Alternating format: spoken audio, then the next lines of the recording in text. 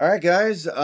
There's 10 minutes left in the game, but I'm not even gonna I'm not gonna even act like we don't know what's gonna happen here. Tampa, complete no show. Complete no show. Dallas wins going away. They just scored a basically dagger touchdown. There's 10 minutes left, but it's all garbage time at this point. We're familiar with garbage time here in Seattle because we had a bunch of it in our game on Saturday. We know what garbage time looks like, and this is garbage time.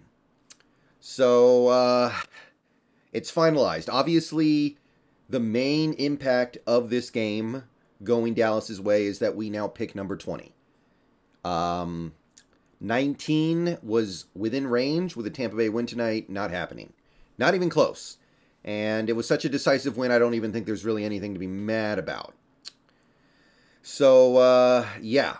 Now that we know where we pick for the entire draft, every pick is now nailed in.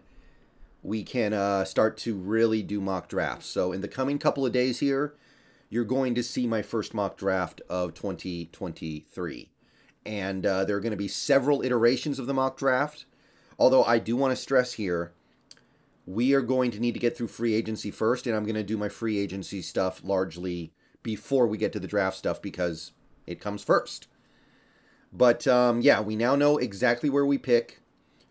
And, I would have liked to have picked one spot higher with our native picks, but it's not a big deal. And I'll say this, the way the Cowboys played today, they could beat the Niners. So if you were somebody who was really invested in that, then okay. I mean, at least the Niners are not going to get a free trip to the NFC title game. They're going to at least have to work to earn it. Tampa Bay would have given it away for free if they had found a way to win this game. But Dallas can put pressure on Brock Purdy in a way that we couldn't, in a way that I don't think Tampa Bay could have.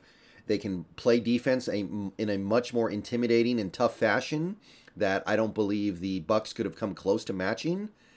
And it could end up being a low-scoring game. So, thank you to all the people who came out and had fun with me for this final watch-along stream of the season. We didn't get the result that we wanted, but I think some people did, actually. I think some people actually wanted the Niners to have a tougher road, and that was more important than an extra boost to the pick. So, mixed thoughts for people in the Seahawks fandom right now, I guess, is what I'm trying to say. But we had fun. It was a fun stream. A lot of good stuff going on. And I plan on doing it again next year. And of course, I want to reiterate here, just because the watch-along streams are going to end for a while doesn't mean the streaming is going to stop, doesn't mean the videos are going to stop, none of that. So see you guys later on, and go Hawks. The draft is settled.